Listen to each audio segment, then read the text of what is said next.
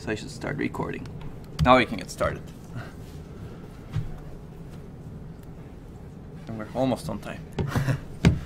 See, we have fewer people here. I wonder if the rest of the people are working on the last minutes of Lab 4. Or they're getting started early on the next one. Or maybe, yeah, that's that could be better, but that shouldn't come at the expense of lectures, coming to the lectures, because these are important too. So I think we received about 26 out of 26 submissions for Lab 4 out of 42. It's not a whole lot. So far with like it. I'm sorry? So far with like it. So what's the? Like on time. Up to today. Well, up to today, right? Is that true? Up to today. Yeah. So I'd like everyone to submit. Even if you used up all of your late days, please do submit. More weighted. Say it again. More weighted. Well, we'll consider your effort. Let me put it that way, because there's part of your grade that's determined based on participation. So it does count if you actually submit all of the labs. Okay. So please submit something working, basically. That's important for you to learn, even if it's late. Okay? How many of you have submitted here? All of you? Most of you? Okay, I guess that's why you're here. Okay. But from now on, I mean, please submit all the labs such that we can actually look at them and maybe treat it on a case-by-case basis. If you not submit, there's no way we can give you any credit, right? And please start early, the next lab. I mentioned that this would be long, even though you had 4 weeks. Okay. Today we'll continue with caching. I hope this will be the last lecture on caching. And then we'll move on to main memory. But before that, a couple of announcements. I think Rachada will have office hours today right after a lecture. Is that correct? Okay. So you can go to his office hours to get started on Lab 5.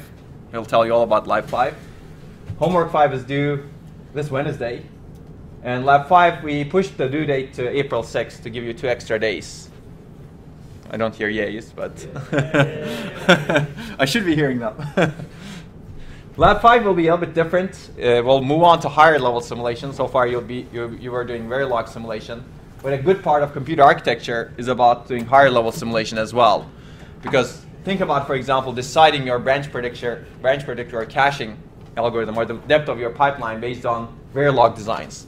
It'll take a very long time to simulate a workload like GCC, for example, even something simple as GCC, on a Verilog, gate level Verilog. It takes even a very long time to synthesize something reasonably large, right, in your designs. And sometimes you run into synthesis problems in your design. Think about simulating 1 billion instructions from GCC. And 1 billion is not enough in today's workloads. Modern workloads execute trillions and trillions of instructions in, I don't know, seconds, right? So it's impossible to do that kind of simulation at the Verilog RTL level. Which means that it's impossible to do design space exploration at the RTL level, because you'd like to decide things like, what should your cache size be for this processor? How many pipeline stages should you have? What kind of branch predictor should you use? What kind of memory scheduling algorithm should you use? To be able to evaluate all of these different design decisions, you really need to, first of all, decide different policies and run a bunch of simulations on a set of workloads that you really care about. For example, Intel, when they design general purpose processors, they have thousands of workloads, thousands of traces from a variety of benchmark suites. Well, they're not necessarily benchmark, a variety of real workloads too. And you'll see some of them when we talk about some of the evaluation later on for memory scheduling algorithms. They look into, for example, desktop workloads, laptop workloads, mobile workloads, server workloads, databases, or search applications. They take traces out of these applications. They simulate them on a microprocessor simulator to figure out what should be the cache size for their next processor. If you wanted to do that in a gate level design, well, good luck. First of all, time is a big issue, right? Second of all, if you actually want to modify something in your design, let's say you want to make the pipeline depth, change the pipeline depth from 10 to 15. And you would like to evaluate the impact of that on performance. Well, first of all, you need to make sure that everything works in a gate level design. if you are using Verilog or RTL, and then do the simulations. Well, making sure everything works in a gate level design is tough to begin with, right? You've been experiencing that in your labs. Getting a functionally correct design is hard to begin with. The next step is design space exploration on a multitude of these functionally correct designs to figure out what's best. Well, that's tough. That's why people go into higher level simulation. And they don't necessarily get a gate level design correct in order to do high level design choices, evaluate high level design choices, but they emulate the latencies or latencies of what would happen if you actually did the gate level design correctly. And that's the idea of high level simulation. Abstract away the logic and model the latencies in the pipeline, like data dependency latencies or the cache latencies, and model the performance effects, hits and misses, and get a performance estimate out of this higher level model without actually going and building a cache that actually behaves correctly at the gate level. Does that make sense?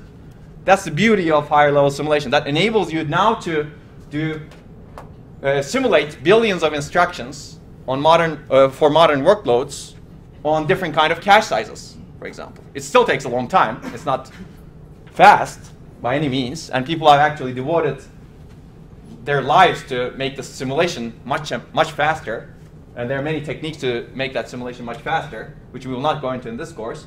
But it's much faster than the RTL level designs that you're trying to get correct, that you have been trying to get correct in the first 4 labs. So a good part of computer architecture is not only getting the gate level design correct, but also doing the design space exploration with higher level simulation. And that's why we're having these higher level simulation labs in labs 5, 6, and 7. So that you get to know this aspect of microprocessor design. In fact, whenever you're doing this kind of design of a new system on a chip, if you will, you usually start with high-level simulation, do the design space exploration, figure out what are the parameters, like what should be your pipeline depth, what should be your cache size, what should be your branch prediction algorithm, what should be your insertion and replacement policies in your caches, which we'll talk about today, what kind of associativity do you need in your cache. You simulate a bunch of workloads on this high-level simulation that gives you the performance and energy numbers. And after you fix a design, so after you say that, oh, these are all the policies that I want in a processor, then you go ahead and implement it in Verilog. And in Verilog, you want to implement at most 1 or 2 designs or some parameterizable designs that you can simulate maybe very briefly at Verilog. And then once you have the Verilog, you get the critical path timing after that. You don't want to be implementing many designs in Verilog because that's a lot of effort. Okay? So this lab is about basically getting that higher level simulator working and exploring branch prediction and caching algorithms. So you'll be implementing branch prediction and caching in this high level simulation. And we have the specification out, and there's an extra credit assignment also. You can actually play with new caching, cache replacement, and insertion algorithms, which will hopefully improve performance. And would like you to provide a short report on what you explore for the extra credit assignment. The first step is to get the specification working correctly for branch prediction and caching, and the second step is to do the extra credit. It should be fun. It should hopefully be easier than Verilog because you don't need to get it, get the signals exactly correct. Right? Okay. Any questions? Okay. And cache lab 6 will be about actually adding a memory system on top of this simulator. And lab 7 will be about adding cache coherence. Lab 7 will be perhaps the longest because that's one of the most complex things in. When you say adding on top of it, you mean the same code also? I believe so, right, Rachada? Lab 6 will build upon this code. Yeah. Yes. It's built on lab 5. Yes. And 7 on lab 6. Lab 7, I'm not sure if it's on lab 6. I think it's on lab 6 also. That's right, but So it'd be totally different. but we're not going to test the lab 6 part. Yes. Is lab 5 built on lab 1? Oh, is lab 5? I believe you can. Have a new Yeah. baseline given for you. Yes, that's right. You have a new starter code. No, so this is a clean cutoff, if you will. If you haven't done any of the labs in the past, you can start fresh. You have a second life, if you will. Okay. Let's move to cache performance. Well, we've talked about caching in the last 2 lectures. Let's try to analyze. Let's go into it a little bit deeper. We'll talk about cache parameters versus miss and hit rate a little bit. And there are a bunch of different cache parameters. I'm not going to be able to cover all of them, but hopefully this should go quickly. Cache size definitely affects cache miss rate, block size, associativity, replacement policy, insertion policy, and placement policy. They all affect cache miss or hit rate. So let's take a look at these first 3. And we've also looked at the replacement policy a little bit earlier, right? LRU versus random, for example. You should be able to have a good idea of what the effect of different replacement policies on cache hit or miss rate would be if I ask you a question on the exam, for example. And people have focused on a lot of different insertion policies. One question was, do you actually insert this block into the cache when you fetch it? Well, if you can predict that you're not going to reuse that block later on, then don't, right? In fact, programmer can place a hint saying that this load is the only instruction that will use this data block, if you will, so don't place it into the cache. Such hints exist today in existing ISAs. For example, in x86, there is a hint bit that says this load is a non-temporal load. Non-temporal means it doesn't have any temporal locality. And the processor, when it actually fetches a block from that load, can choose to not insert that into the cache. Actually, the processor can choose to do anything it wants, right? The hardware designer. But that's a hint that's provided from the software to the hardware saying that, well, somebody marked this load as non-temporal. So maybe don't insert it into the cache. So I can imagine other policies in which the hardware can learn this dynamically. And people have proposed this. And some machines today have actually such counters in the cache saying that, well, perhaps some of these blocks should not be inserted in the cache because there's not good enough temporal locality in this region. We're not going to go into those. If you'd like to learn about those, you should really take 740 and 742. But these parameters, well, that could be actually a good design question in the exam. So you might want to think about how could you design something like that. But we'll talk about some of these different parameters first. Well, cache size is a major effector, if you will, on the performance of the cache or hit rate of the cache. This is basically the total data capacity. When we talk about cache size, we normally talk about the data store capacity, not the tag store capacity. So if you have a 64 megabyte cache, it's really the data store. If you add the tag store to it, it's 64 plus X megabytes, right? And if the cache is bigger, it can usually exploit temporal locality better because you can have more blocks in it, assuming you don't change the block size. But bigger is not always better. At some point, your cache performance can saturate. So this is a usual curve, if you will. Well, bigger is not always better. Not only your performance can saturate, but it can go down. Because as you increase the size of the cache, you affect the hit and miss latency. Right? Smaller is usually faster, and bigger is usually slower in terms of number of cycles. And access time may degrade the critical path as well. So for example, assuming that the access time remains the same, as you increase the cache size, it's the usual curve you get in terms of the hit rate. The hit rate increases up to a point, and after some point, the hit rate kind of saturates. Why? Because the program working set size starts fitting into the cache. I mean, this is just this is an average curve. If you have, why do you have small hit rate at this region when the cache is small? Because you have too small of a cache. It doesn't exploit temporal locality well. You have too few blocks, right? And it may be thrashing, right? There's all of the blocks are missing in the cache. Useful data is replaced often, basically. If you have too large of a cache, well, assuming that the latency remains the same for the cache, at some point your working set size starts fitting. For example, you're working on a 256 megabyte total array, if you will. If that starts fitting into the cache, you'll not get a cache miss after that, right? But you'll not get cache hits also because you don't need larger than a 256 megabyte cache. Make sense? Okay, this is pretty simple. And sometimes, of course, this is just an average curve. There may be programs that exhibit a curve that's flat, right? You get some cache hit rate, but even though you increase the cache size, the hit rate never increases or decreases. Well, what kind of program would do that? You can get a program with 0% cache hit rate. The curve will be flat at 0. Such programs are usually called streaming programs. They don't have locality. Maybe they're working on a huge array and they're never referring to that array again, right?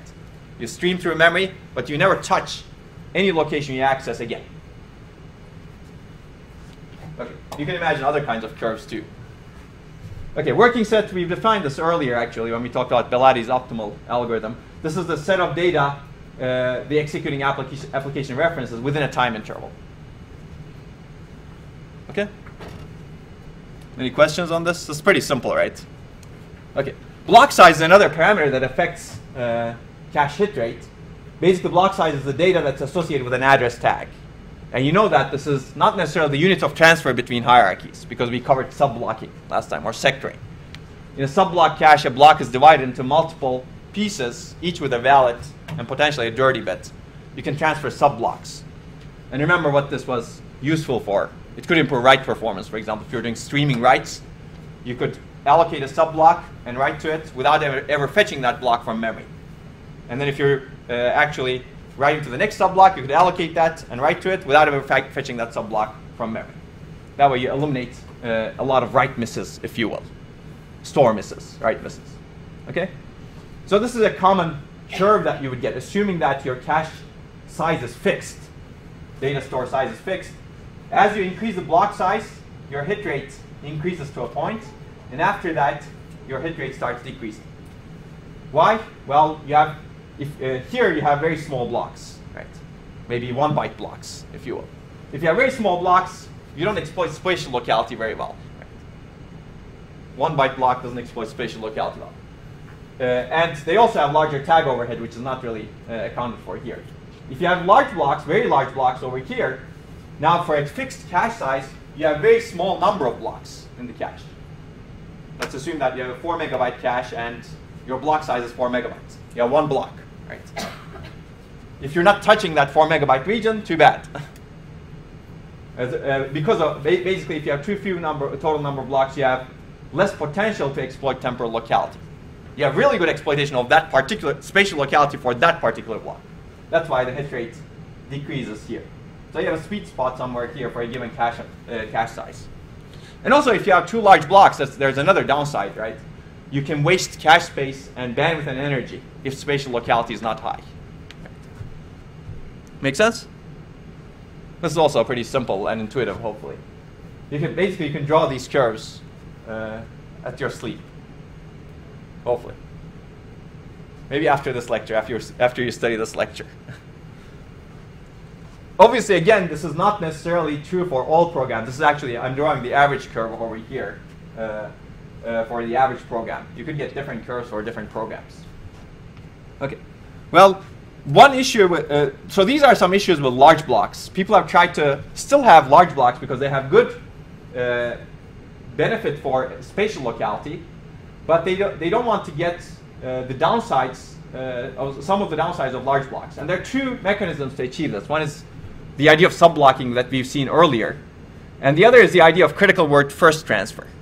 So if you actually have a very large block, or somewhat of a large block, it can take a long time to fill that block into the cache.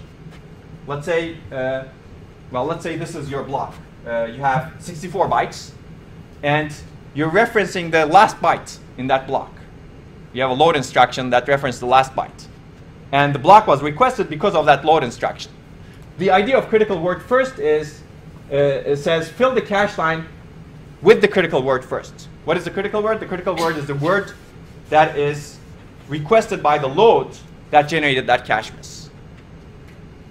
Because the load instruction does not usually require the entire block, right? The block size can be 64 bytes. The load instruction may be loading 1 byte. And that byte might be the 64th byte in the block, not the first byte. Now, if you transfer the entire block byte by byte, beginning from the first byte, now you need to wait until all bytes are transferred until this load is serviced. Right? In this case, the critical word is the word that the load needs, that generated the miss needs. And that's the idea over here with critical word first. Most processors today transfer the critical word first in the memory hierarchy to the cache such that the load that generated the miss gets serviced as quickly as possible. And then once that load is serviced, the cache fill continues. At some point, we'll have better markers, I guess. That's the idea. You have 64 bytes here. The load misses, and load is really referencing the 63rd byte, if you will, of block A. And instead of transferring, let's assume that the bus width over here is, I don't know, 1 byte. It's not realistic, but let's make it extreme. If you actually transfer this cache block in order, if you will, 0th byte, 1st byte, 2nd byte, 3rd byte, dot, dot, dot, 63rd byte, in consecutive cycles from the next level in the hierarchy, let's say, it'll take 64 cycles until you get to the byte that's really needed by this load instruction that generated the cache miss. Instead, if you actually transfer this block, knowing that 63rd byte is the critical word, you transfer that one first, and then the remaining parts of the cache block. Then you service this load, and while the processor is doing something else, hopefully these cache parts of the cache block, these bytes of the cache block, are actually being transferred into the cache. Make sense? So of course this does increase complexity, right? I didn't put it over there, but this does increase complexity because you need to be able to indicate the critical words to the remaining parts of the memory system. You need to be able to transfer words out of order in your memory system. And what if you have multiple loads requesting the same cache line? We will see that later on. Maybe you have load A requesting bytes 0, 1, 2, 3. Well, 0 is not a good example in this case. Maybe it's byte 63. And load B requesting bytes 32, 33, 34, 35. Well, there are many critical words now, right? Or critical bytes, if you will.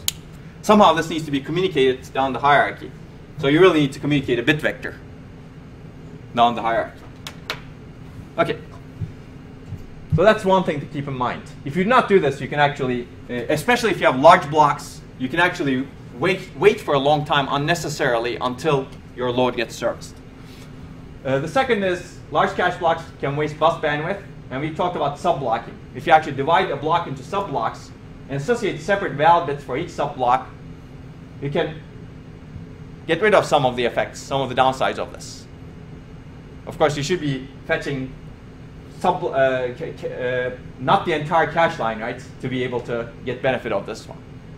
Or when you have writes, this is useful as we discussed earlier. Okay? No questions? Okay. Maybe we should do a sectored cache for the next lab. Did we decide to do a sectored cache for the next lab, Harchada? Not there. You could do a sectored cache. That could be your extra credit, by the way. And you should see some benefit for write-intensive programs. And you could do your report showing that actually you get a lot of benefit with a sectored cache on a write-intensive streaming on a program with streaming writes. Okay, associativity is the third major parameter of the cache. How many? Basically, this means we've defined it many times, but how many blocks can map to the same index or same set? And I've shown you this curve earlier. Usually, as associativity increases, hit rate increases, but you get diminishing returns from associativity. For going from direct map to two-way has a lot of impact on hit rate.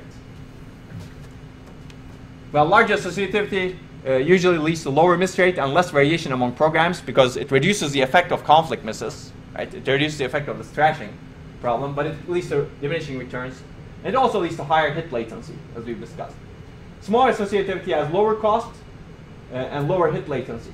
And this is especially important for L1 caches, but it also has low hit rate. One question that could be a good exam question is, do you need the associativity to be a power of 2? Can you have a processor with 17-way associative caches? L1 cache or L2 cache? Yes? Yes? I think you could, but the logic for assigning the cache is really much more complicated.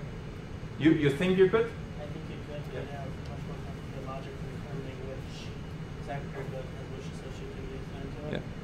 So you could, first of all, I'm not sure if the logic is that much more complex than a 16-way associative cache. You need an extra bit. So remember, associativity, the number of sets, the number of indices in the cache needs to be a power of 2, right? Because what you do is you take some index bits and use them to index into the cache. And you need to have every single possibility of these bits represented in the number of sets. So if you have n index bits, you'd have 2 to the n sets, right? Whereas associativity, once you index into the cache, associativity says, within a given index, how many blocks can you have? There's no reason why this could not be 3, right? Here I'm drawing you a 3-way associative cache with 4 sets. If this allows me to draw anything. There you go, that's better. We can make them all green now. 2, 3, 1, 2, 3, 4, better.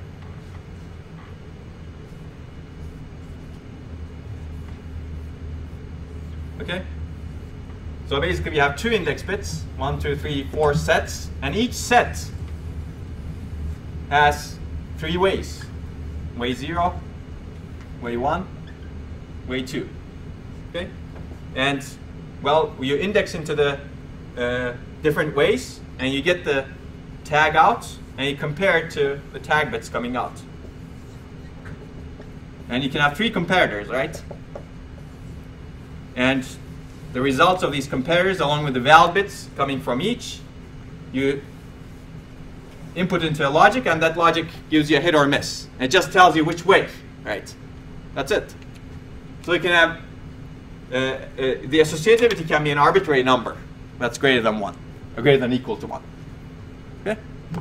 In fact, people have designed processors with 3-way caches, for example. Okay. This is a way of making your cache size not a power of 2. Okay. Have you seen this classification of misses before?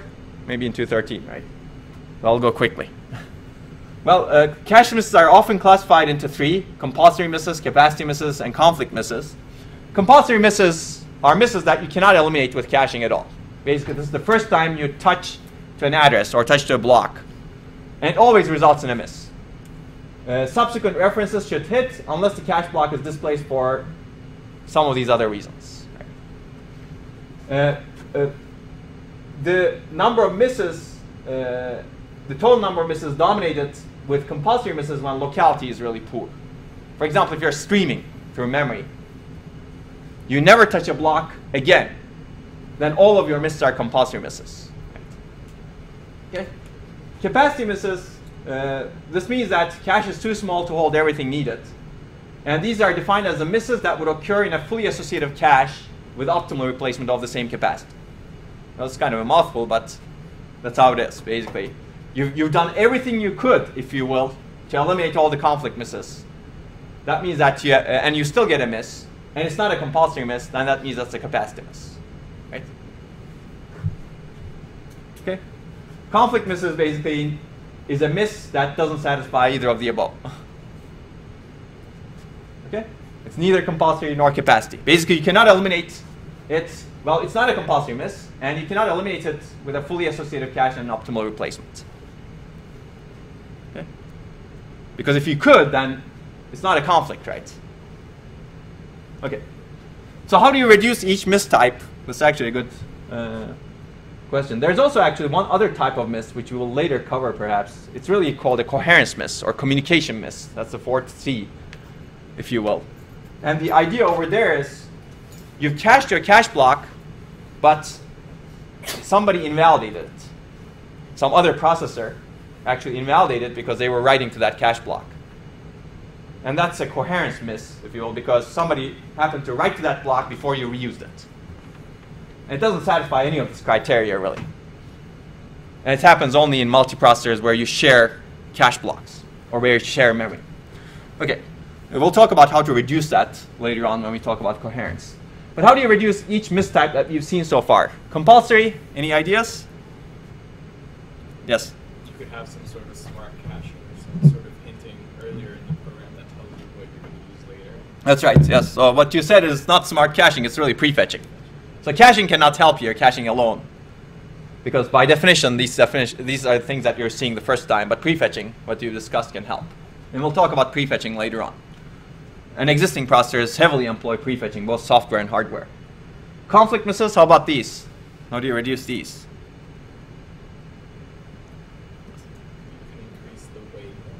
That's right, you can increase basically. Yeah, you can increase this more associativity, or you can try to get other ways to get more associativity without making the cache associative. So we'll take a look at some of these approaches, because having everything to be fully associative is tough because of the cost, because of everything we discussed. So people have tried to get the benefits of more associativity without actually paying the cost of more associativity. And we'll talk about some of those techniques. Yeah, we'll take a look at this. Capacity misses, well, I guess I've given you. You can utilize the cache space better, right? You can probably keep blocks that will be referenced in the cache. That way you'll have more space for useful blocks in the cache. Or you could actually do software management. You could divide the working set such that each phase of your workload actually fits in the cache. Instead of referencing the entire array, working on the entire array at a given time, you chop up the array into pieces, and you work on those pieces at any given time. That way your working set for a given amount of time stays smaller. Right? That's the idea. This is also called blocking, and we'll briefly talk about that. If you could do that, that's always a good thing to do, because you get much better cache utilization that way.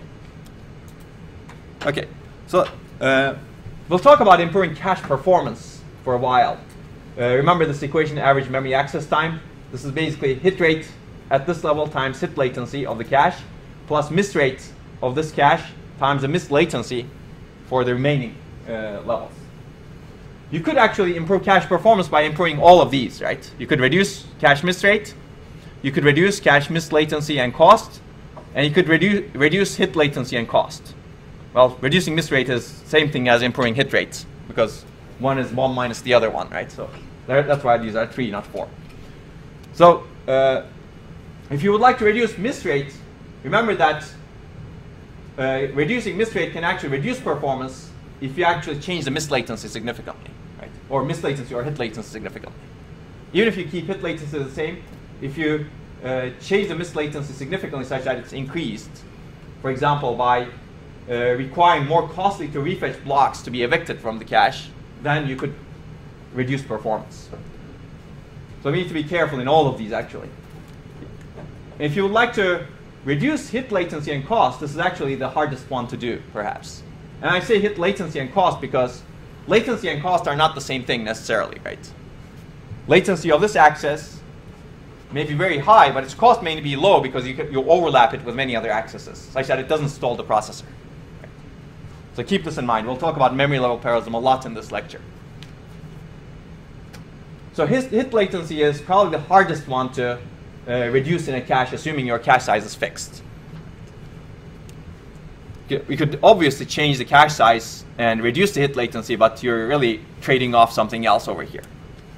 Okay, so we'll take a look at some ways of improving basic cache performance by reducing miss rate and reducing miss latency and cost.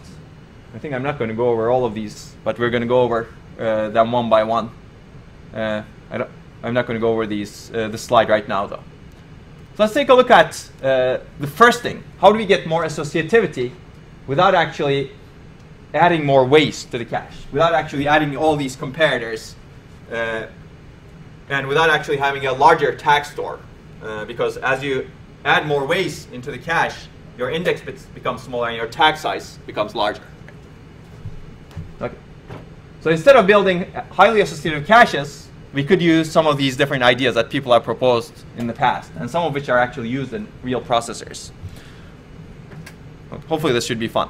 Maybe you'll come up with some of these ideas on your own. For example, you may have questioned, why are we actually taking just these index bits? Why don't we somehow try to scramble them, right, and randomize them? Well, that's the idea of the hashed index function. Well, let's take a look at victim caches first. Victim caches were developed by this paper, actually. This is a nice paper. I'm not going to require you to read. If you take 740 or 742, you'll have to read it.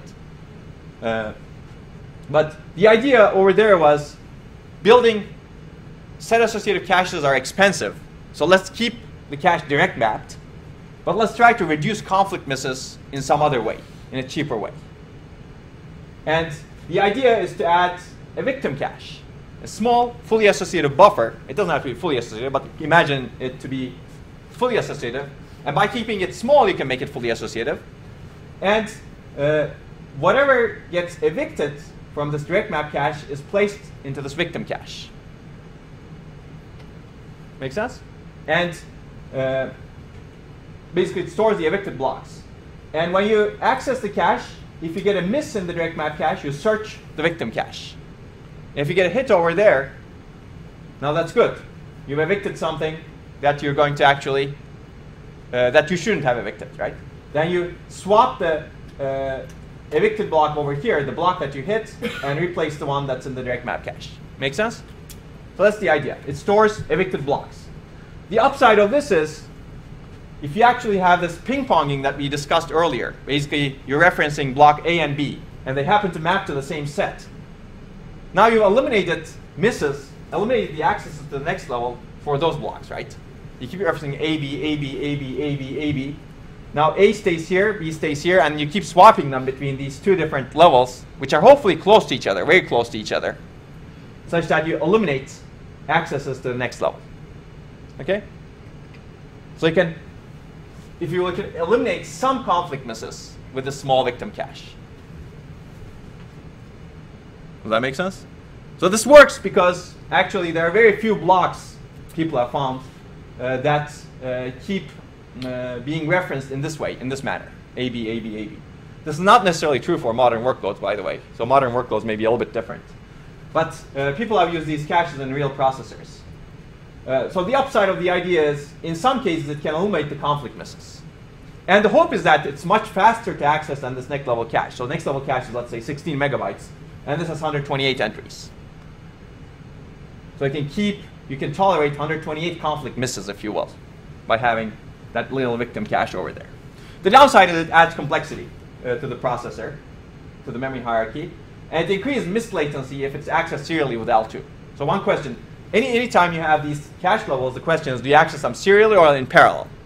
Well, if you access the victim cache serially, before you actually, so if you don't access the next level cache before you figure out whether you have a hit or miss in the victim cache, then now you increase the access latency if there's no hit in the victim cache.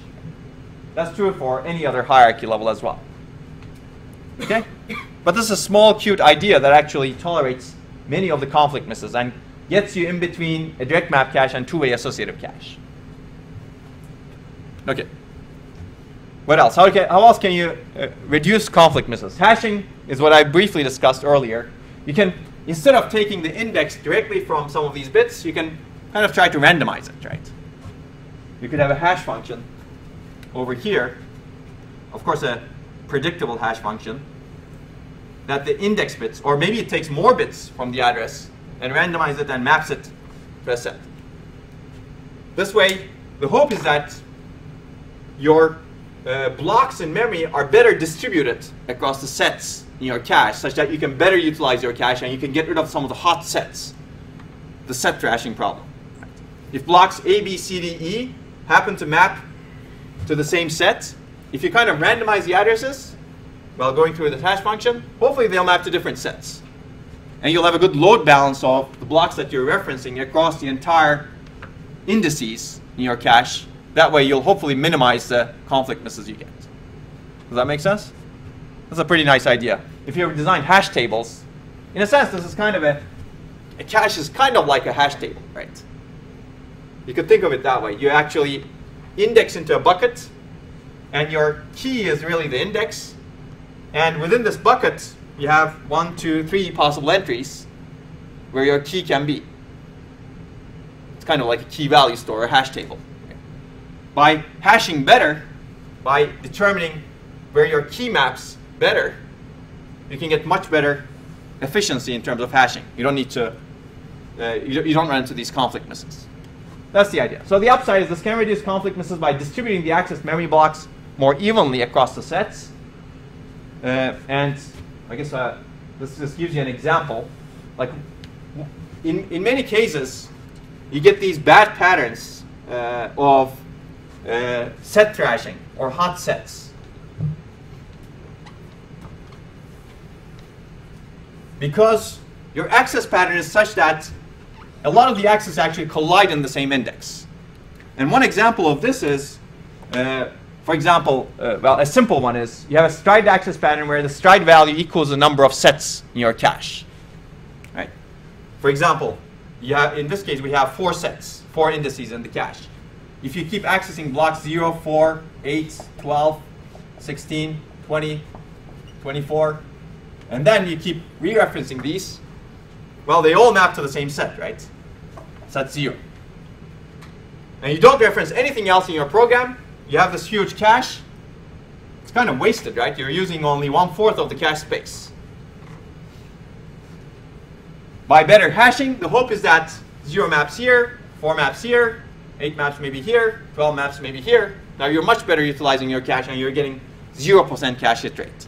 Because if you look at this 1, 2, 3, 4, 5, 6, 7, you have 7 blocks in your working set, and your cache actually has 12 total blocks, space for 12 blocks. You can actually get 0% hit rate by distributing those blocks better to the sets. Okay? Okay, the downside of hashing is it's more complex to implement. Because now this hash function can lengthen the critical path. Then the key question is how do you actually design this hash function? You could have it as an XOR of a bunch of bits over here, which is not bad, because XOR is simple to do, right? You can XOR a bunch of bits, as long as you don't have a huge tree of XORs. It's simple, but maybe your hash function is not as good anymore. The randomization is not very well done. Okay? So one of the papers that I recommended earlier looks at a lot of these hash functions to reduce misses, reduce conflicts. Remember, I recommended Bob Rao's ISCA 1991 paper, pseudo-randomly interleaved memory. That applies to here also. Basically, it discusses a bunch of different hash functions that can minimize the conflict misses in main memory, in the context of main memory, but there's no reason why this cannot be applied to this hash function over here also. But it turns out a really good randomizing hash function is pretty expensive to implement in hardware. And if you implement something that's easy to implement in hardware, then your distribution of the blocks into the sets is not as good. So it's not clear what this good hash function is. And I believe there's some potential to improve this.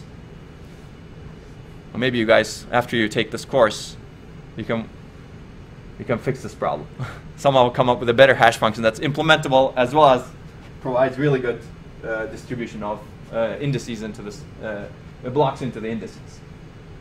The other idea, which is kind of similar but not exactly the same, or actually it's targeting a different problem, if you will, is pseudo-associativity. It's also called poor man's associative cache. How can we actually get some associativity without actually implementing multiple comparators in multiple ways? And the idea is simple. If you look at associativity, this way of associativity, this is a 3-way associative cache in space, right? But right now you're searching the different ways in parallel. But you could think of associative in time also. There's always this time and space duality, which we've seen in array and vector processors, for example. You could think of associativity in time as well. Why don't we consider, instead of searching 3 things in parallel, why don't we do this serially? Meaning, why don't we divide the cache into virtual ways, if you will.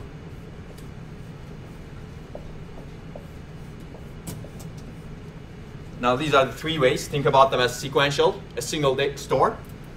And in the first cycle, if you're accessing a block, check if it's here. It's a direct map cache. Right? You generate an index, check if the block is here. Is it there? Great, that's a hit. Is it not there? Well, check if it's in the next possible way, in the next cycle.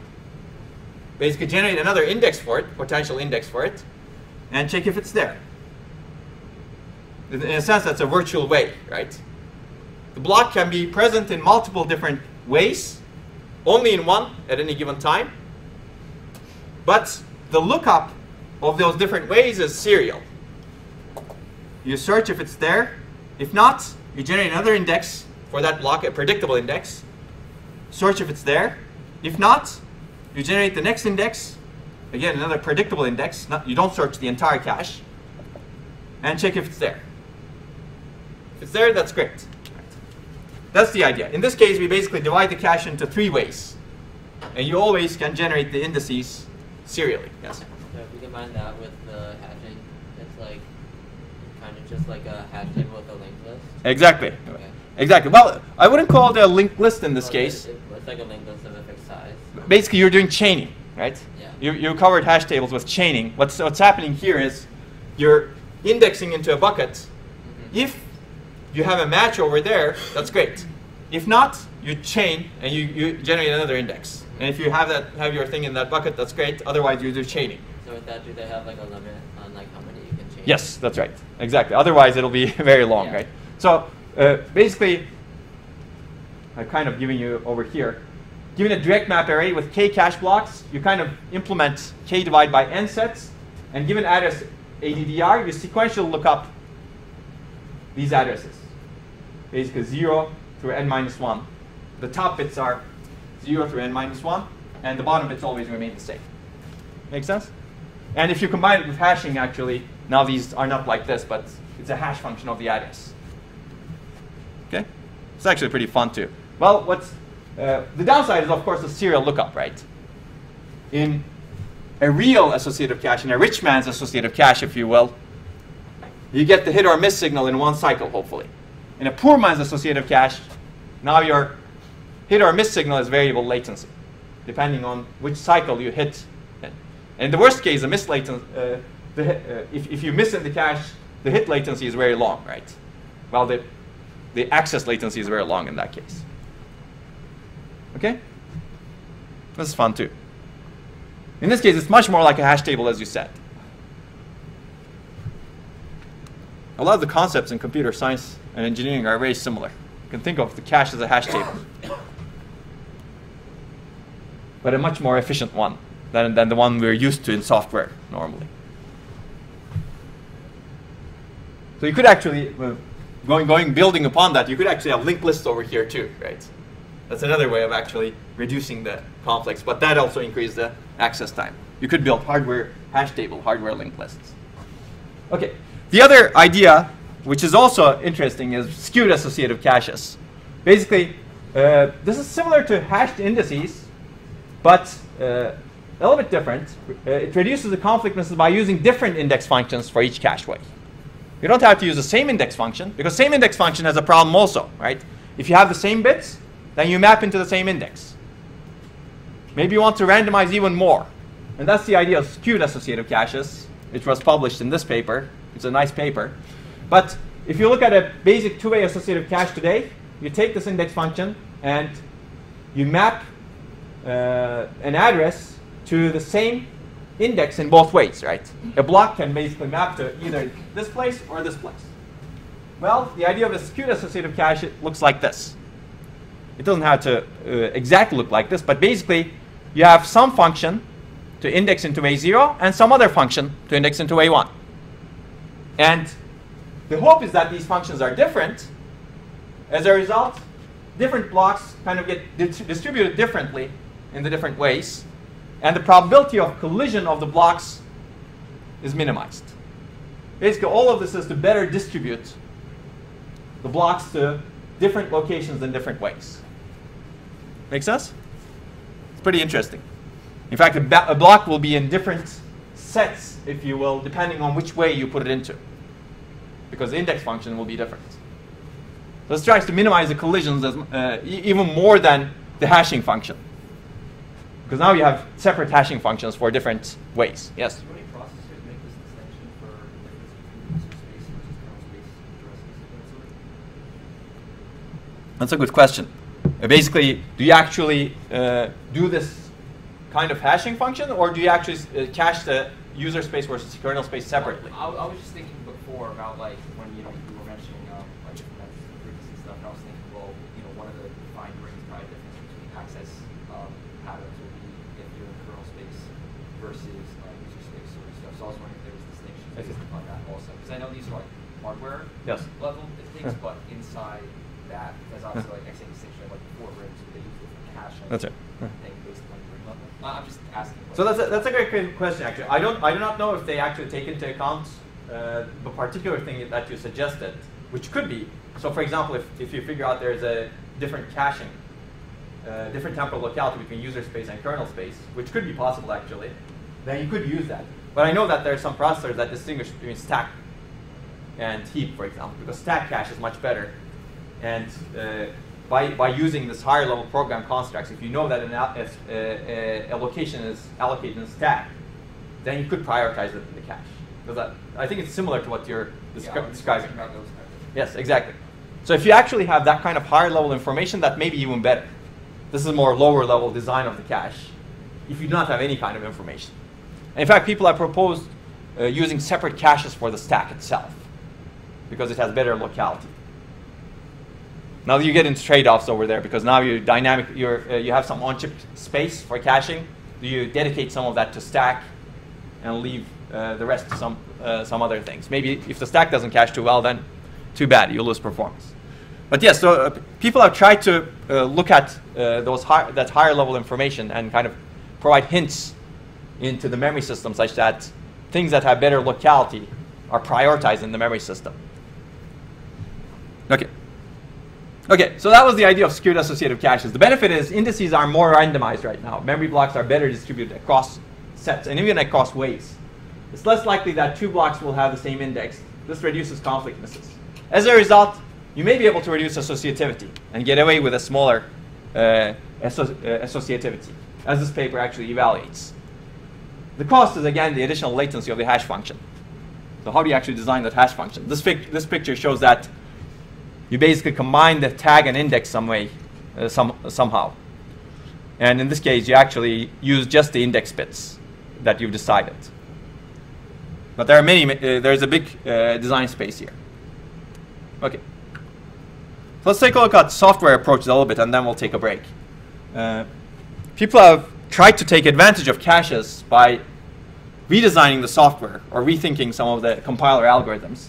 And there are 2 major ways of doing this. You can restructure the data access pattern such that it's much more nicer for caches, so that you can exploit the caches better. Or you could restructure the data layout such that you can exploit caches better. Let's take a look at some of these. I'll talk about loop interchange, data structure, separation, and merging. And we've already talked about blocking. I'm not going to go into detail even more. But basically, how do you restructure data access patterns? You can do it by restructuring the data layout or the data access patterns. Let me take a look at this one. So we've talked about column major and row major matrices, right? If you have a column major matrix, then the consecutive columns follow each other in memory. So they have good spatial locality, right? The columns themselves. Whereas consecutive rows are far away from each other. Wait a second. Is this true? I guess this is true, right? If you have column major matrix xi plus 1 comma j, which is the column, follows xi comma j in memory. That's right. I'll always have to draw this, and I would recommend that you do it also in an exam. Where is this? And of course, use a marker that actually marks.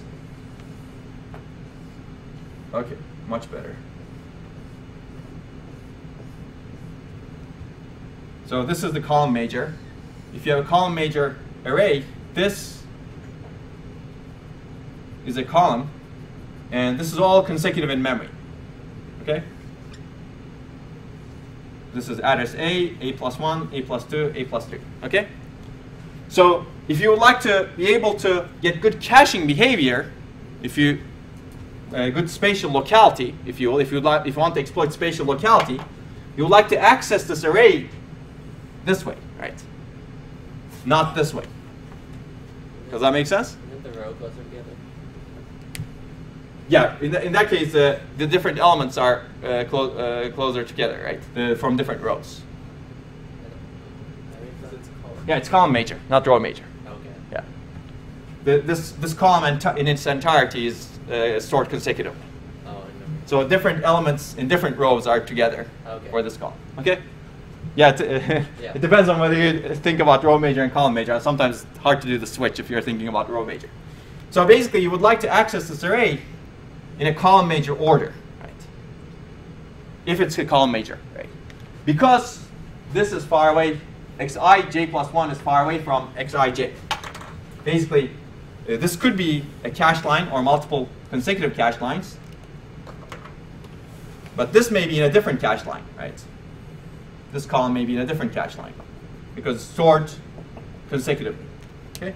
So you don't want to access this way. So this is basically poor code, if this is the case, if the matrix is stored in column major order.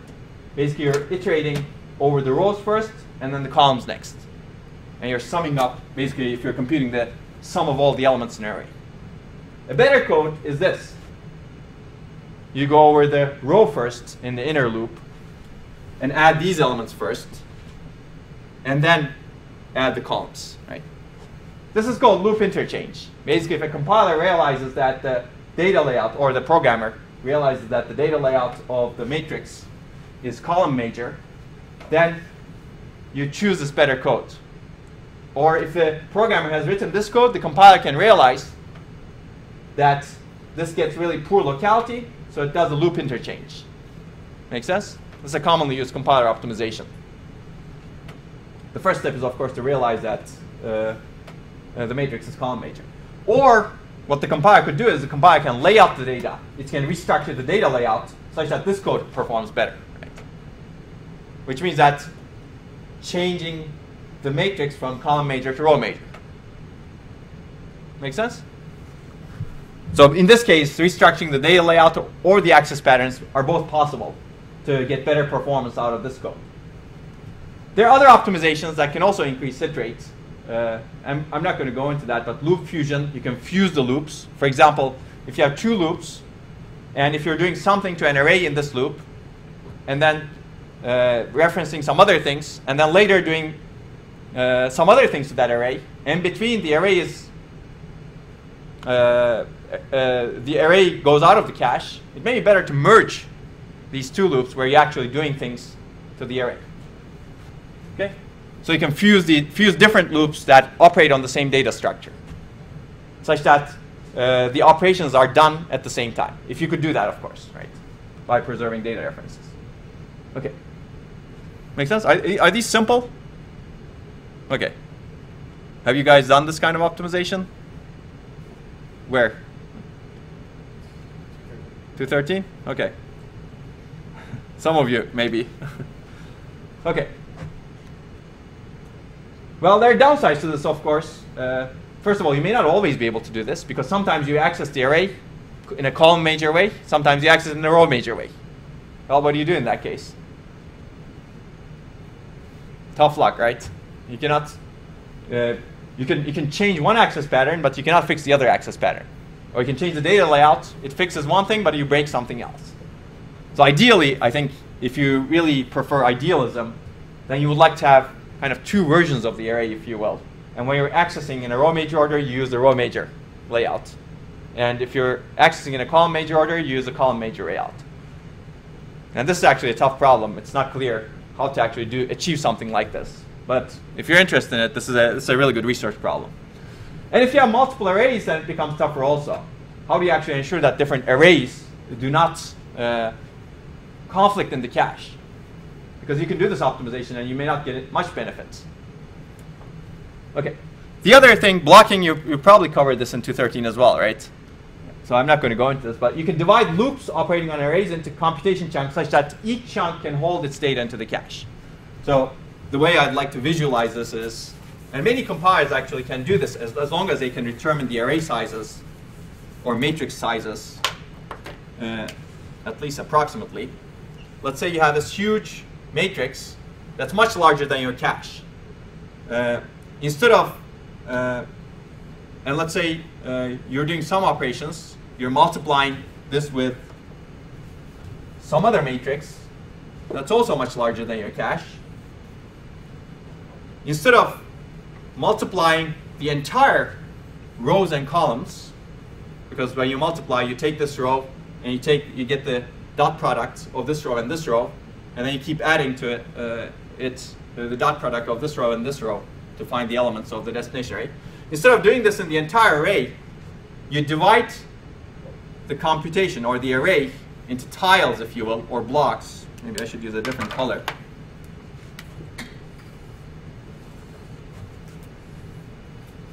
And maybe smaller blocks even. And basically you do the multiplication of this and this first, right? And then this and this next. And then this and this next. And then this and this next. That way this stays in your cache all the time. That way you get much better locality, right? You don't keep evicting the data. And the art is in basically figuring out the tile sizes for the different matrices such that you get the best locality. Okay. This avoids cache conflicts between different chunks of computation that happen to operate on different data. Okay, essentially, divide the working set so that each piece fits in the cache. You could do this at the programmer level if you actually know what your cache size is and what the structures, what the size of your data structures are. You could do this at the compiler level too. Now, to be able to do this at the compiler level, you really need to know the size of the array, size of your cache. Right? But there are still self-conflicts in a block also. Maybe this block, maybe this is the computation where you don't see conflicts, but there may be computations where you get conflicts within this block. And somehow this may be difficult to eliminate. And this may not be known at the compiler programming time. If you don't know the size of the arrays, it's very difficult to do these optimizations. So a lot of these optimizations that I mentioned at the compile time require this, which is you need to know the sizes of the arrays at the compile time. It's very difficult to do these optimizations if this is not true and if the access patterns are not really regular. That's why tiling or blocking of matrices has been done in scientific applications. They work very well for scientific applications because they have very well-structured access patterns. You can know the access patterns at compile time, and you can know the array size at compile time. It's very difficult to do for irregular applications where neither the access pattern nor the array size is known at compile time. Okay. One other thing. Let's take a look at this one. Here I'm showing you an example. I guess this is another hash table access, if you will, or key value store. This is a node over here. Well, this may be a linked list in this case. That's okay. It basically is a linked list node, and this is the key. And I guess you're storing the name of someone and the school they go to. Basically, you could think of it as a database of people. And you're searching. This code actually searches for a possible key, input key. And this is what the code does, basically. If node key equals to the input key, then you access these other fields and do something with them. Otherwise, you go to the next node. Assume a linked list in this case. This is a pointer-based traversal. Assume a huge linked list and some unique keys that you input. The question is, you figure out that this code actually has poor cache hit rate. And the question is why? Or can you improve it? Just based on what you see over here, can you tell me why this has poor cache hit rate? I'll give you the cache block size 64 bytes, I guess. The whole structure is grouped together. That's right. So, like, every time you change like you're just looking for one thing, it's in a completely different cache line, right? Exactly. Basically, you have pretty much no locality in this search because the entire structure, whenever you touch a key over here, it's a cache miss. Because you put the entire structure together, and that happens to be mapped to the same cache line, cache block. Why? Because the other fields over here, that I kind of should have highlighted over here perhaps, occupy most of the cache line, even though they're rarely accessed.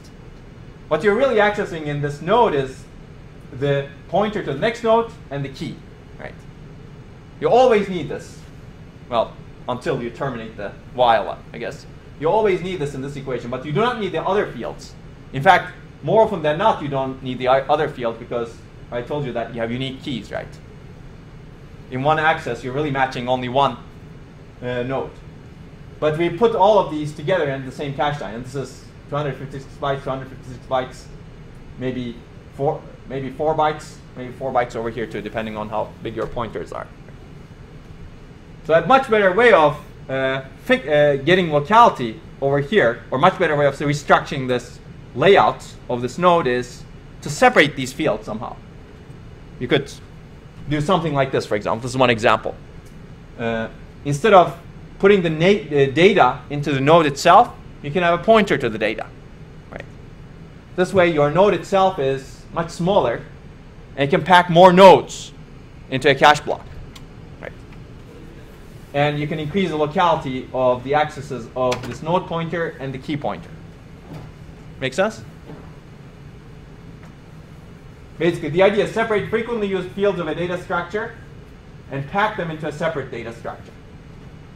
Well, I guess in this case, we're packing, this is the separate data structure that I mentioned, but this is the infrequently used fields that are packed into a separate data structure, and they're connected via pointers.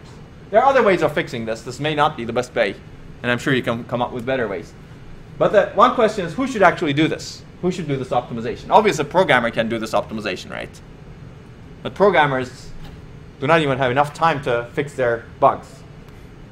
Then the key question is, who else could do this? Compiler? Hardware? I'll not give you the answer, but people have proposed compiler algorithms to do this. And I can recommend you a paper if you're interested in that. It's an old paper. It's called Cache-Conscious Structure Layout by Trishul Chilimbi. Maybe actually I have a reference to this, but if I don't,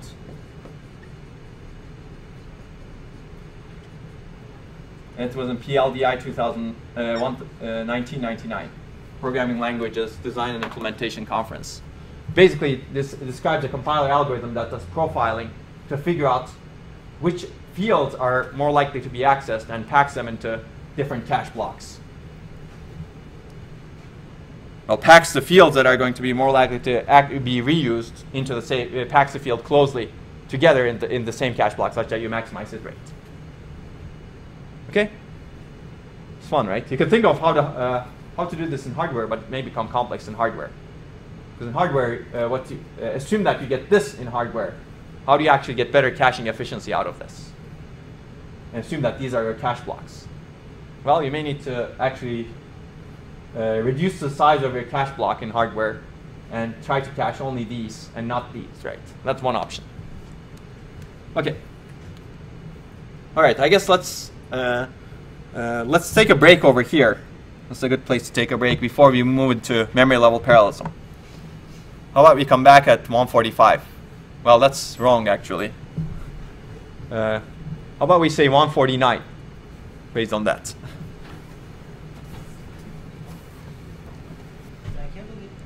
All right, let's get started. Let's see if we can finish caching today. So we talked about different approaches to reduce miss rates. Let's take a look at missed latency and costs. This is almost as important, if not more important. I can start to determine which one is more important. But with missed latency and cost, this is affected by many things. There are two key things. One is, where does the miss hit? Because the miss eventually goes down in the hierarchy, and at some point it hits at some place. And this could be local versus remote memory, right? It could be the memory attached to this chip, or you could be going off to some other chip. Or even today, we have multiple memory controllers in the chip. Right? For example, I believe the Intel Nehalem's have 3 memory controllers. Right now, they're not. I think the distance from different cores to different memory controllers is the same. But you could have memory controllers that are of the different distance to different cores. Right? Do you hit in the local memory controller or remote memory controller? Or do you go off to another chip to access memory? If you have a big distributed shared memory machine, you could go off to another chip. What level of the cache in the hierarchy does the miss hit? What part of the DRAM does the miss hit in? Is there row hit or row miss or row conflict? We talked about this earlier. How much queuing delay in the memory controller and the interconnect does this particular miss have? You can think about the entire system, and you have all these different kinds of latencies that can affect a particular cache miss at this level. And this may be predictable. Right? The second thing is, how much does the miss stall the processor? Maybe it has a very long latency, but you really don't care about it because it doesn't stall the processor. And this depends on, is the data immediately needed?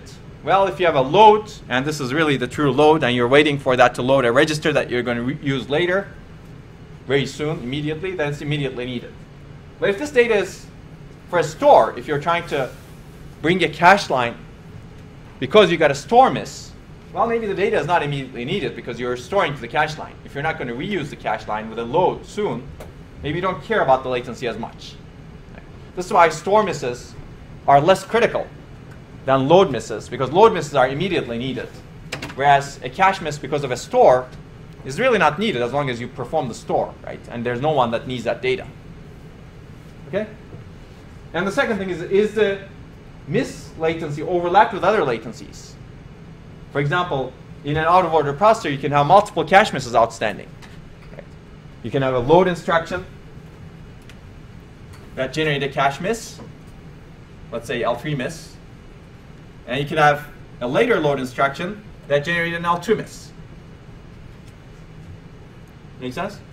And the latency of this may not be as important because this may take a long time to service.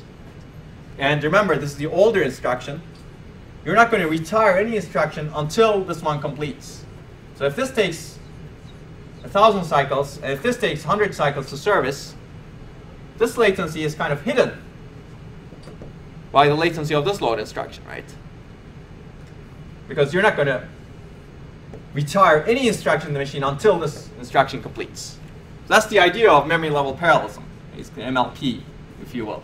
You have multiple misses that are outstanding, and their latencies are overlapped with each other. And for example, if you eliminate this miss, you may not get a lot of performance.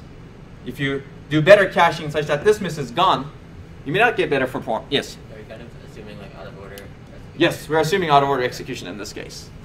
Because otherwise you cannot generate all of these misses, right? Okay? That's the idea. Yeah. Would things in out of order execution like be waiting for the cache to be updated? Like before we had like a queue of things that are going to be in the cache. Like That's right. does out of order execution wait for those things before? Does it like install for those things too?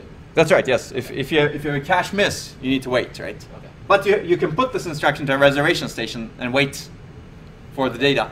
So when the cache is updated, or when the data comes back, you wake up this instruction in the reservation station, such that now it can wake up its dependent instructions. Okay. So like data flow. Because like anything else might use that in the cache. Do all the other instructions have to wait then for the cache to be like completely updated? Other instructions meaning? Like so that's like updating the cache, but another instruction might use that later. That's right. So we'll actually get to that. Basically, what you're thinking about, maybe some other load instruction acts as the same cache block, right? What do you do in that case? Yeah. And that's the idea of a non-blocking cache. Okay. So we'll talk about, you need a non-blocking cache to support multiple requests pending. Okay. Okay, that's a very good question. Basically, this overlapping determines how much a miss actually stalls the processor. And this miss may not be important at all, as you can see over here, right? Because its latency is overlapped. You may as well take maybe 800 cycles to service this, right? Maybe it's not important. And that's kind of, people have called this the idea of slack, if you will. Slack is how much you can delay processing of an instruction without affecting performance. And some instructions have slack because they're not on the critical path of execution, if you will. The critical path of execution goes through this load because it's the longest latency instruction over here. Okay? So let me introduce to you the term of memory level parallelism. Actually, we briefly discussed this before. But memory level parallelism means generating and servicing multiple memory accesses in parallel. So if you look at this time diagram, if you will, this block, this miss to block A is an isolated miss. Whereas this miss to, these two misses to block C and B are kind of parallel misses. They're serviced in parallel. There are many techniques to improve or generate memory level parallelism. Out-of-order execution is one. Later we'll see some other techniques to do this. Basically, out-of-order execution can enable the generation of multiple misses in parallel. And the memory level parallelism actually varies over time. Some misses are isolated and some misses are parallel. Then the key question is, how does this affect cache replacement? So we'll take a look at a particular mechanism. I'm not going to tell you about it, but I'm going to assign you a paper to read about it. So the key question is, if you actually look at these two different cases, block A is more costly than block B or C. Why? Because if you actually cache block A, if you're going to reuse it, think of this as happening in a loop, if you will. And you have only space for 2 blocks in your cache, or let's say you have only space for 1 block in your cache. Which one would you cache? Well, you should really cache block A, right? Because once you cache block A, you eliminate this miss, it's great. If you cache only block B, well, you don't eliminate the processor stall time by that much, because the processor is going to stall for block C anyway. Right? If you cache block C, again, the same thing. You don't eliminate the processor stall time because the processor is going to stall for block B anyway. Right? If you really would like to eliminate the processor stall during this period, you should eliminate both B and C. In that sense, these are less costly.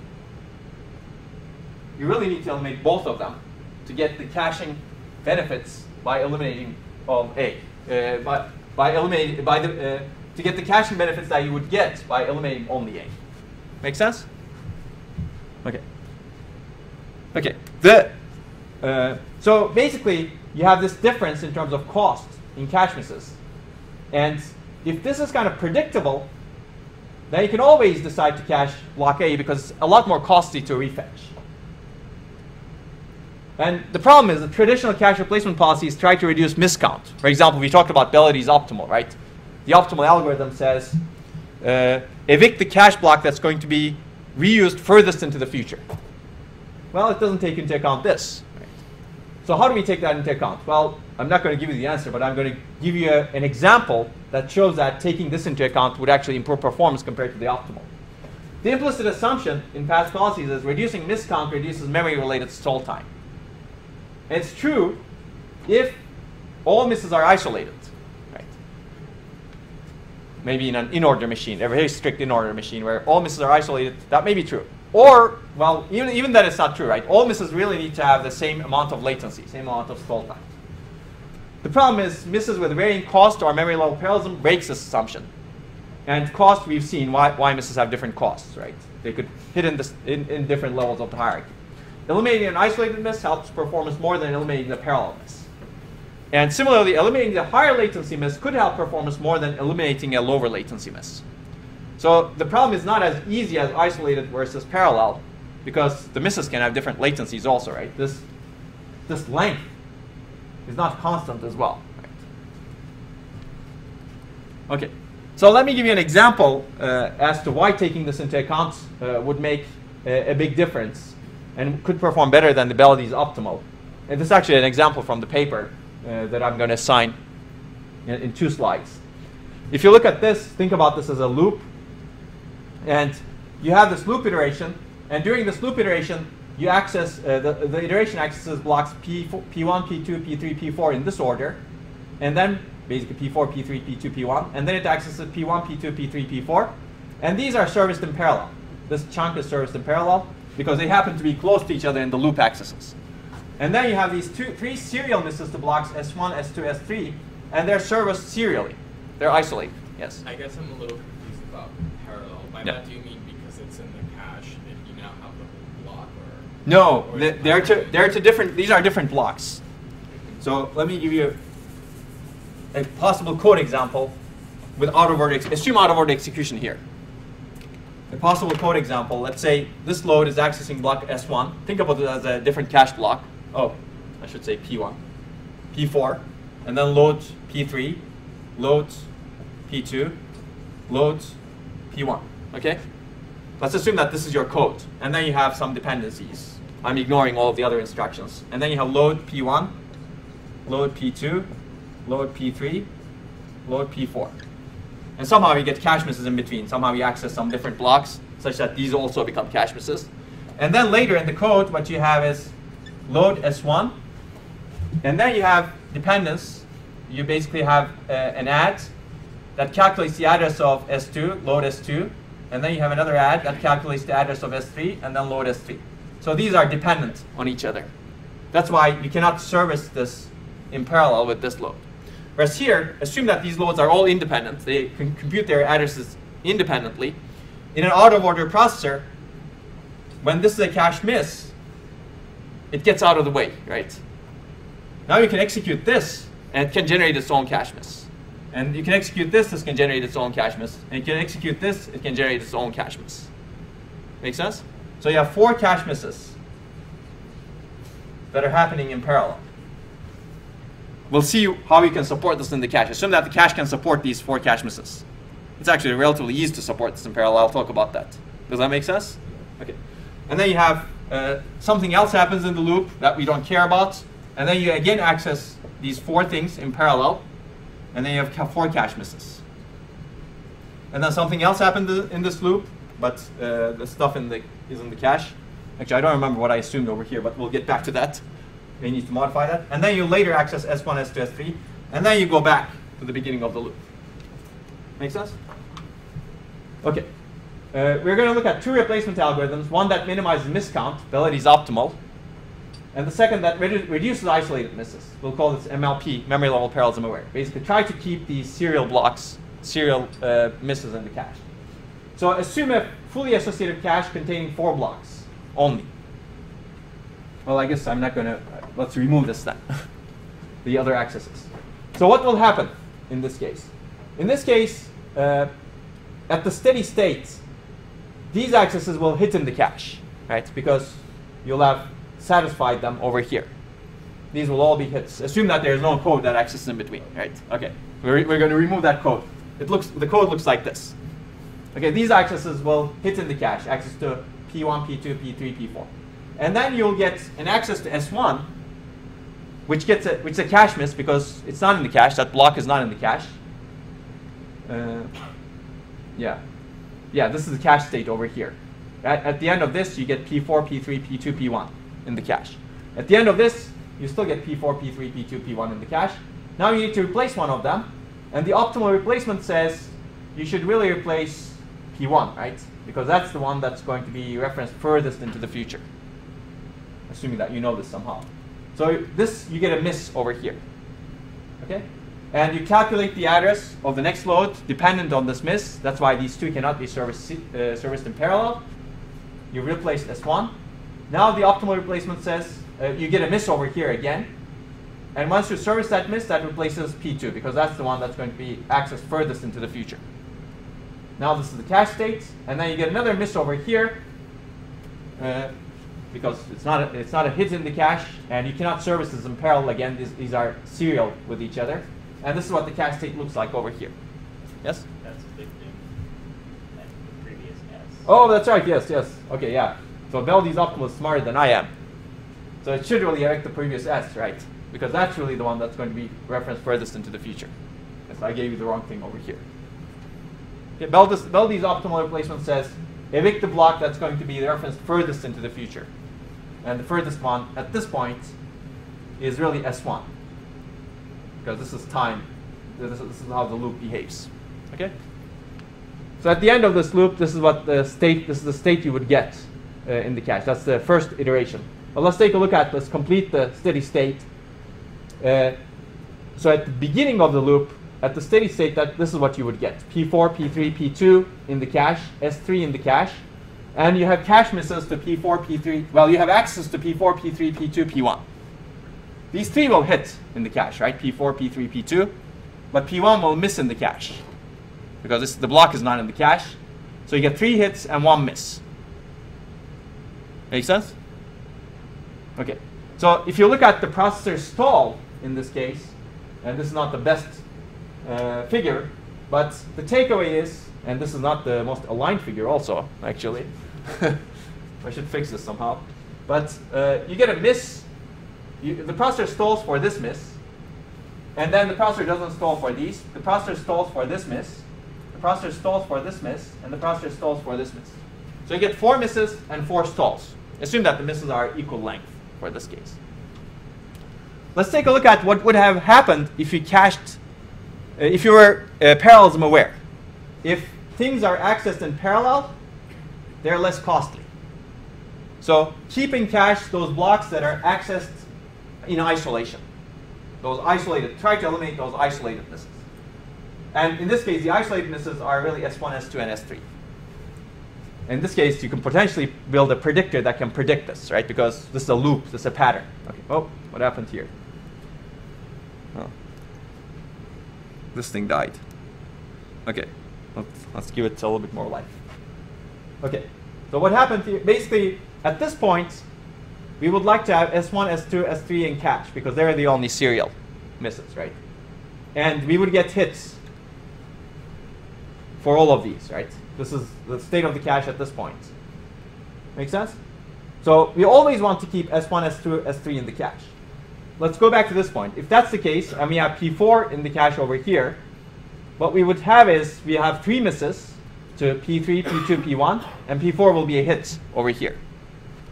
Similarly, over here, at the end of this, axis is P4, P3, P2, P1. We'll keep P1 in the cache because that's the last one accessed. And also S1, S2, S3 in the cache. And then the next set of axes is P1, P2, P3, P4. So you'll get, again, 3 misses to P2, P3, P4, and 1 hit to P1. And we would like to keep S1, S2, S3 in the cache. So you'll have 1 hit, 3 misses. But if you look at this, this has better performance because you kept the isolated misses in the cache. Right? These all are cache hits now instead of cache misses. Even though you have more cache misses in total, you do not have as many stalls. Basically, you have 3 cache misses here, 1 cache hit, but you stall approximately for only once because these cache misses happen at the same time and their latencies are overlapped. Similarly for these axes, you have 3 cache misses, 1 hit, but you stall approximately only once. Right? So this example shows that you can do better than the optimal replacement because optimal replacement really optimizes for the cache miss rate. Right? It does minimize the cache miss rate. The number of misses is 4, but it doesn't minimize the processor stall time. Make sense? So it's really important to take into account the latency when you're designing a cache in addition to the number of misses. And the key question is how do you balance them? Right? So you actually save some cycles as you see over here. So I'm not going to tell you how you actually design this, but this is your required reading for this week.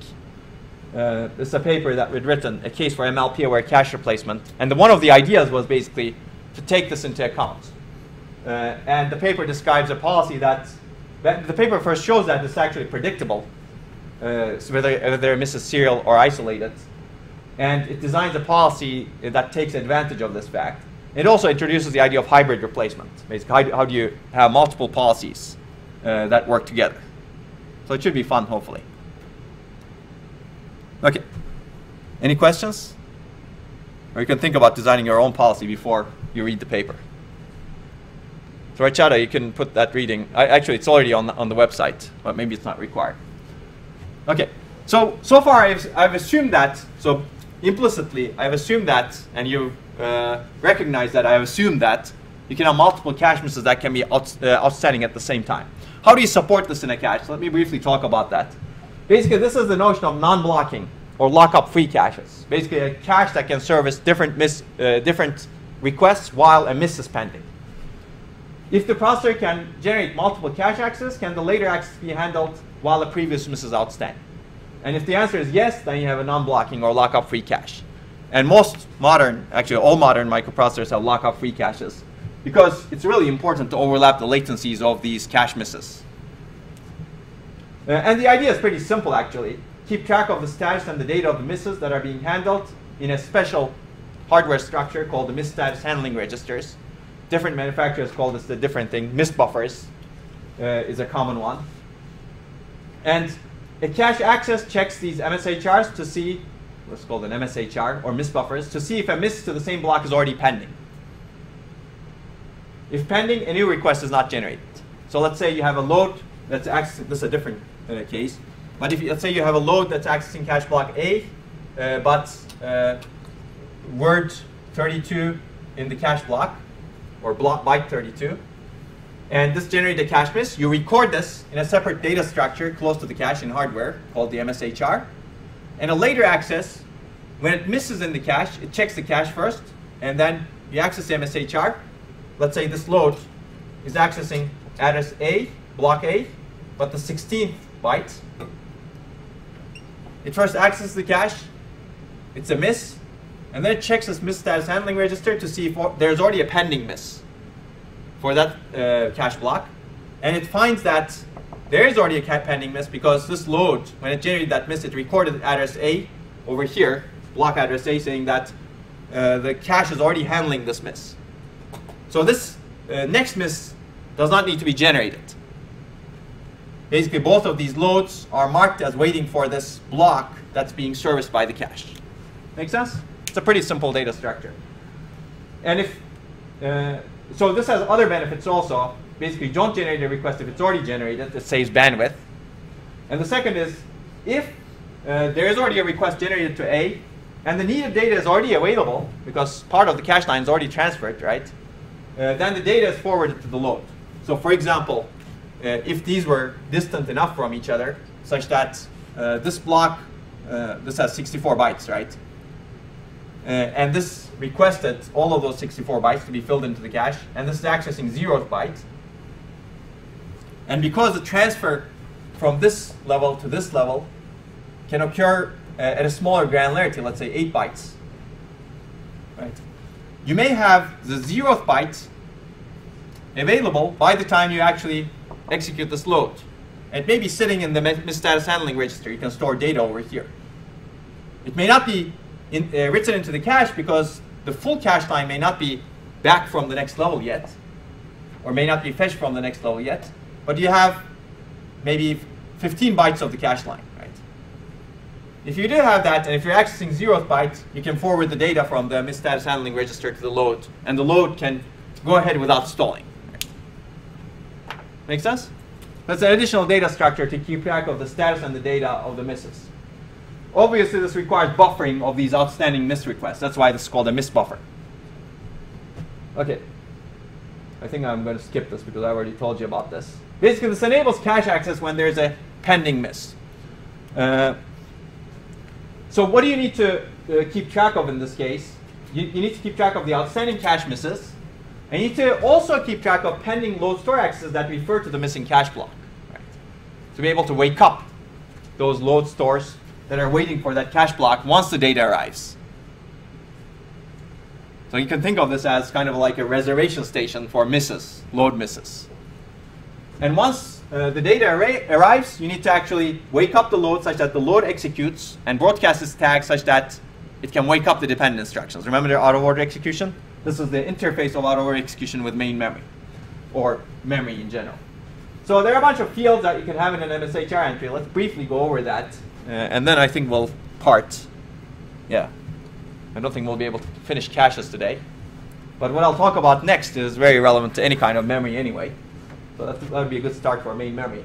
But what kind of fields do you need to have in this miss buffer? Basically, obviously a val bit. You need to have the cache block address. This way you can figure out whether an incoming address that another load has generated actually matches that. You need to have some control status bits. Well, depending on whether or not you have a sub-block, whether each sub-block has arrived, you can have status bits for that. You need to have data for each sub-block. And you need to, for each pending load and store, you need to have the size of it, which byte and block it's requesting, what is its destination register, or what's its tag, what's its reservation station entry, right? Because you need to wake up that load from the reservation station. Or store buffer entry address.